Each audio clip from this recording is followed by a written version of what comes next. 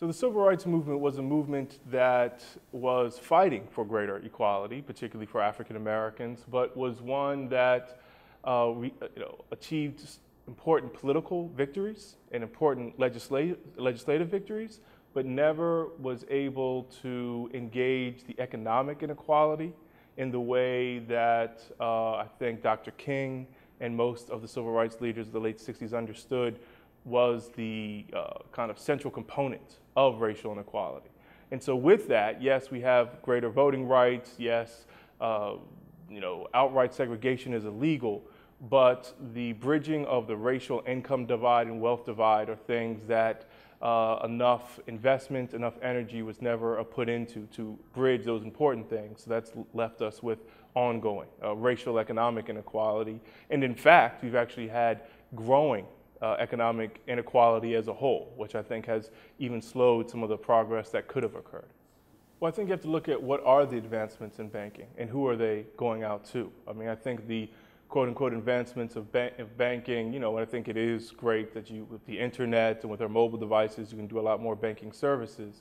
But the actual finance, the kind of services that I think moderate income, lower income people still could use and be very helpful to them, that has not been a place where major banking corporations have focused on strengthening their outreach. They actually realize they can make greater profits by focusing on higher income, wealthier Americans, which of course disproportionately leave out people of color. One thing is not to confuse the challenge of finding financial products for moderate income people with the challenge that moderate income people have in paying their own bills. Because a new type of credit card is not going to make your $30,000 a year job be able to afford rent, daycare, and provide for your family. And I think there's too often a confusion of, well, all people need are greater financial products. No, people need a greater living wage. People need universal health care. People need a strong education system, actually, universal pre-K daycare. So we have to divide those two things. And then as it relates to financial services, again, I think more and more of the traditional banking industry that used to be focused on an American middle class is focused much more on American upper class. That has left moderate income people more to payday lenders, check cashers who are providing services, but services at high cost for communities who oftentimes don't even have enough money to get by on. Gentrification continues the segregation of the past. I was saying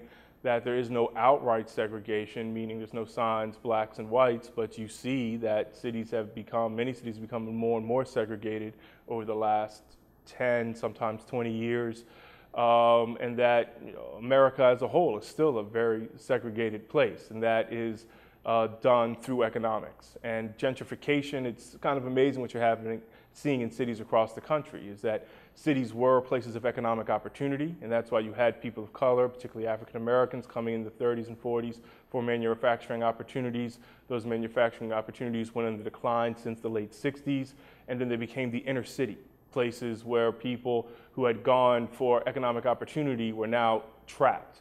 Now they are being pushed out of the inner city, people realizing they're still great locations, and we're seeing that the urban poor are being moved out and I think are going to increasingly become the suburban poor. So a great concern about gentrification is that it improves neighborhoods, but it doesn't improve the lives of the people who used to be in those neighborhoods, and it just continues the inequality of the past.